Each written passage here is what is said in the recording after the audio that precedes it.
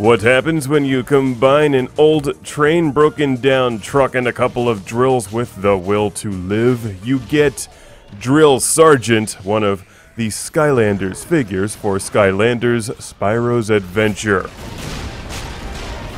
This guy is a tech element Skylander and a really bizarre looking one. He's a great figure to use if you like to play without any concern for your Skylanders' safety. Drill Sergeant is fun to use when you like to just run into enemies and drill them. But wait, there's more. He's also got a roof-mounted machine gun and can fire his drills like missiles, making Drill Sergeant surprisingly powerful, even if he is a little bit awkward to play at times.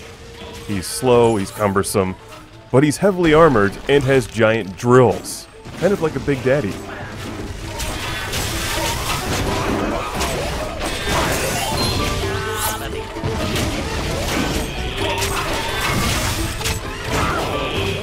Here's a close-up look at the Drill Sergeant figure, who has a steampunk look about him. Kind of a neat-looking character, actually, but lacking the personality of some of the really good Skylanders. I do like his giant drills, though, even though I don't find that attack to be the most effective. Drill Sergeant is great to use when you just need to plow through things and take a lot of damage at the same time. But he's also surprisingly effective at shooting enemies from a distance with his giant drill missiles.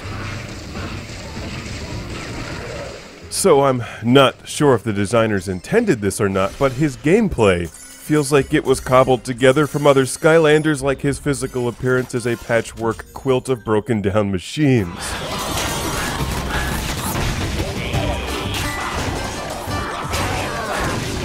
If you're the type that likes to just crash into enemies or have an auto turret gun them down for you, then you may want to check out Drill Sergeant. For what it's worth, I thought he played better in the 3DS version of the game.